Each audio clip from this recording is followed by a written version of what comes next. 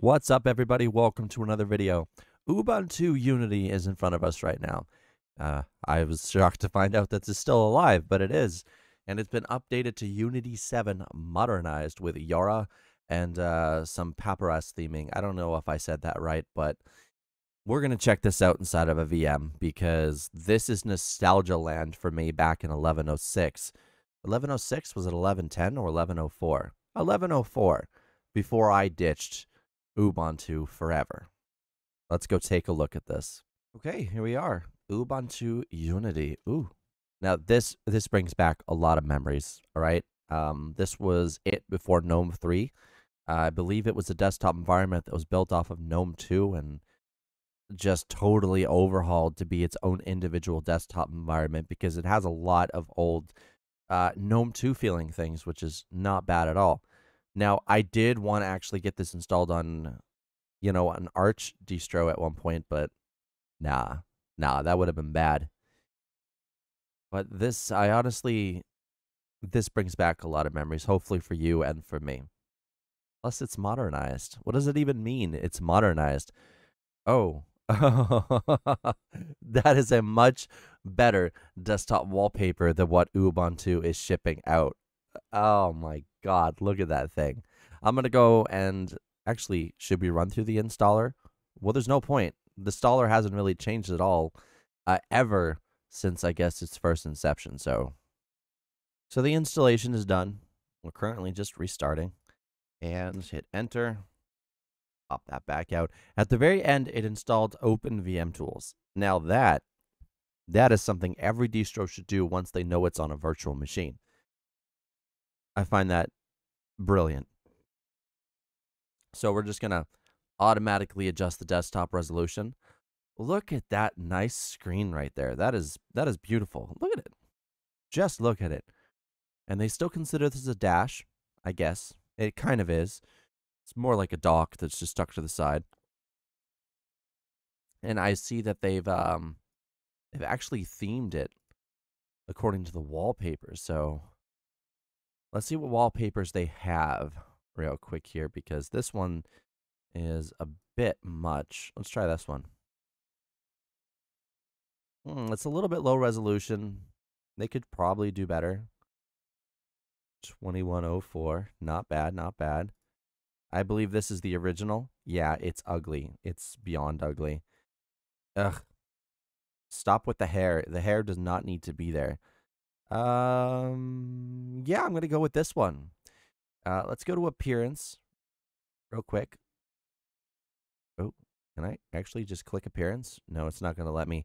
I am using 2104. You need to realize that. We're going to actually view this and just see what is going to be done in here. So USB open. So nothing really that improves performance, but security, yes, security, definitely.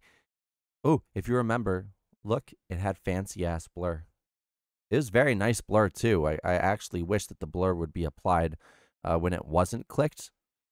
And, like, the nostalgia's there. I mean, it's pretty much the same as it always was, except for new icons and stuff like that. It's pretty cool. Now, I did do the minimal install. I always tend to do that. Let's go into system settings. Look at this. This looks nice. All settings. There's appearance. Okay, so behavior, look, appearance, right? Where can we... Ooh, by the way, guess what? Unity Tweak Tool is already installed, so we can go and actually mess around with everything. So we can go change the icons if we want to circle, make it look really fancy.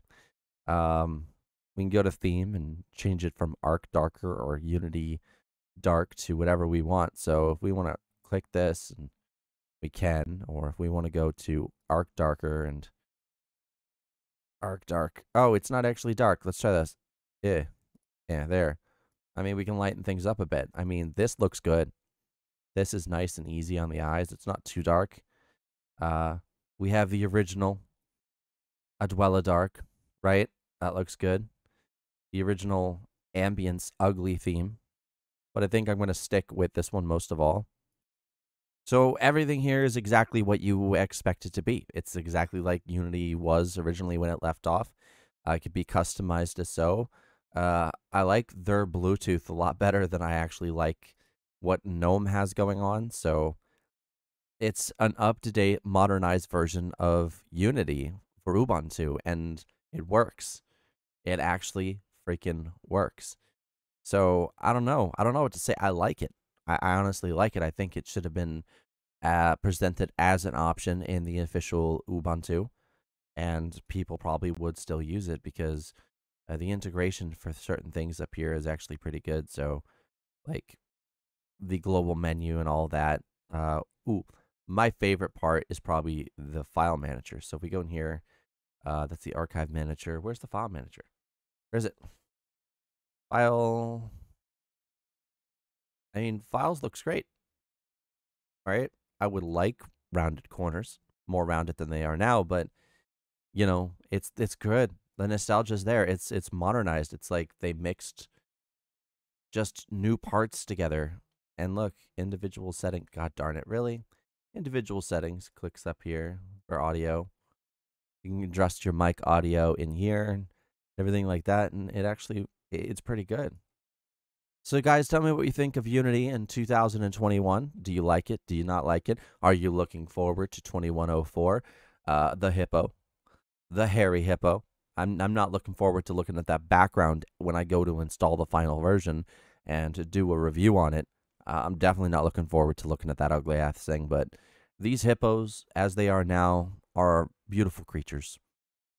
Anyway, guys, hit that like button. It helps with the algorithm on YouTube as it's currently broken, and I appreciate it more than you will ever know. Don't forget to subscribe. We're near 19K subscribers, which is a big milestone for me. 20,000 is the goal.